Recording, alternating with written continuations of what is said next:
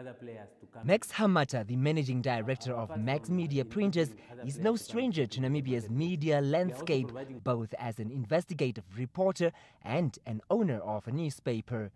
Hamata, the owner of the new state-of-the-art printing press, says printing is a very expensive operation involving large quantities of consumables such as newspapers as well as school textbooks, among others. The company, that was established at a cost of more than $28 million, currently employs 45 unskilled workers, who are mostly women, and 13 skilled professionals.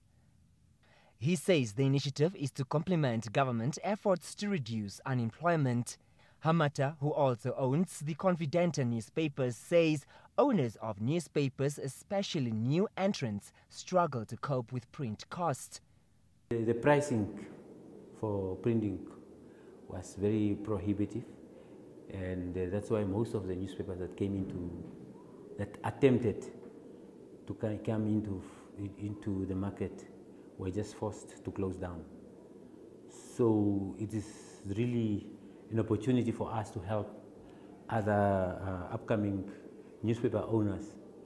Some staff members Business Today spoke to say they are committed to make the printing press a success and to compete with established players in the sector.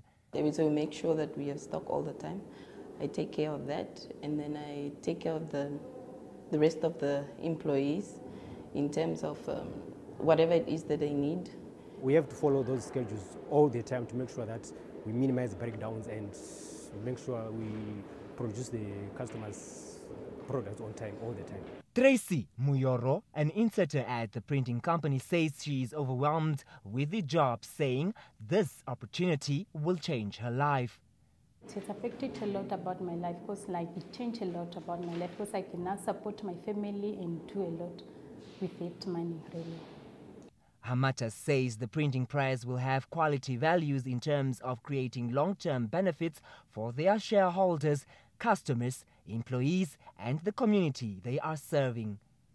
Hamata believes that it is through government's determination and drive to support emerging black SMEs that they are able to help industrialize the Namibian economy, and praised the government for that.